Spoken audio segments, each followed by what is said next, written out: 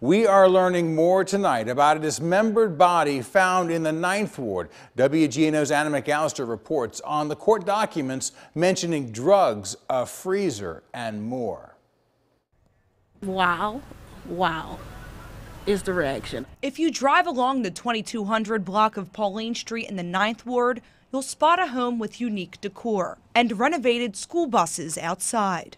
Little did the people in this neighborhood know what was inside one of those buses. Well, they told me the lady was chopped up in a bus. Tuesday, the New Orleans Police Department obtained a search warrant following a missing persons report. The ex-husband of 36-year-old Julia Darter reported her missing at the end of December. He told police Darter was living with 34-year-old Benjamin Beale. I seen her come and go, and we see her walking the dog too. Police say when they questioned Beale, he said he hadn't seen Darter in weeks. Beale told police Darter was struggling with addiction and that he thought she left and committed suicide. But when police searched Beale's property, they found the torso of a woman stuffed inside of a freezer in one of those buses.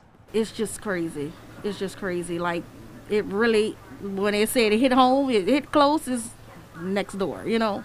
According to court documents, investigators also found a saw that appeared to have pieces of flesh on it. Inside of Beale's home, police made another disturbing discovery: a meth lab and the ID and credit cards belonging to Darter.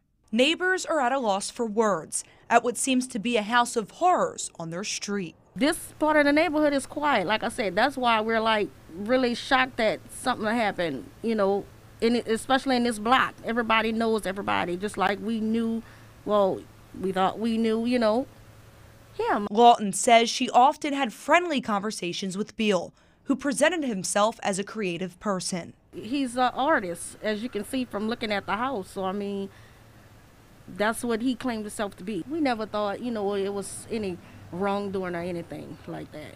But behind the so-called art was a gruesome secret that left the neighborhood wondering how this could happen.